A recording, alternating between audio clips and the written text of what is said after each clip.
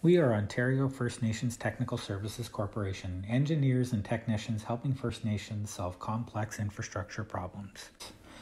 Access to clean drinking water is a basic human right, but countless First Nations children in Ontario have never had a drink of clean water from a tap. The events triggering boil water advisories are commonly understood. The reasons are many. They include mechanical breakdowns, inadequate cash flow for parts and chemicals, inability to secure needed parts and transportation of those parts, absentee operators, low and inadequate water pressures and volumes in the system, source contamination introduced by human activity in source waters, chemical treatment errors by operators, natural contaminants occurring in the source water, plant operator errors, pump breakdowns, and vandalism by community members. While understanding the superficial causes is helpful, we really need to understand the underlying or root causes to solve the problems.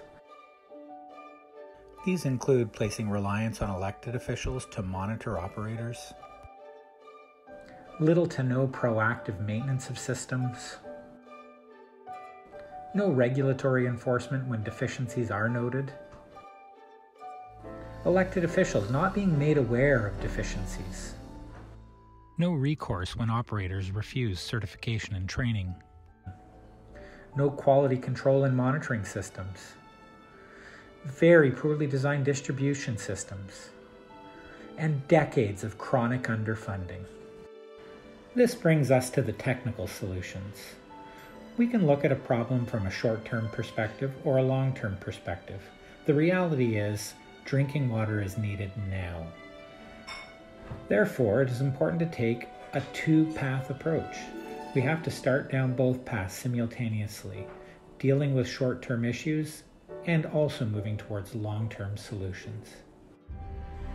The most important of these solutions is putting elected officials in the driver's seat with the information, financial resources, and tools to direct and oversee their public utilities. Elected officials need to also select technical standards, guidelines, and operator certification standards. If water is to be regulated by a body that licenses and enforces regulations, elected officials must authorize and fund that regulatory body. If water is self-governed, elected officials need to divide accountabilities for operating drinking water systems and technical oversight of those systems.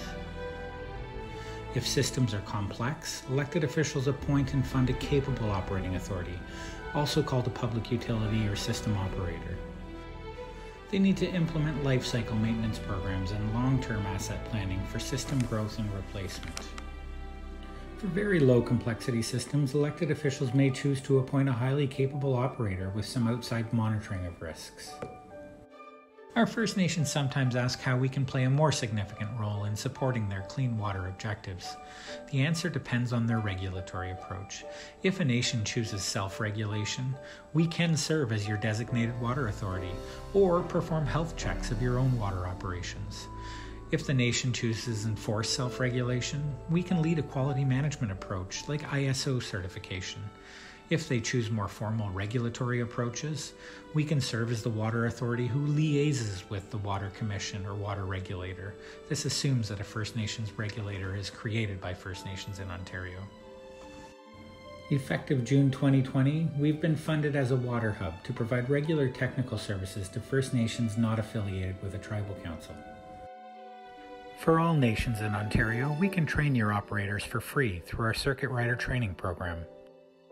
With effective governance, resources, and capable water authorities to operate their systems, First Nations can gain full control of their water utilities, delivering safe drinking water to their nation.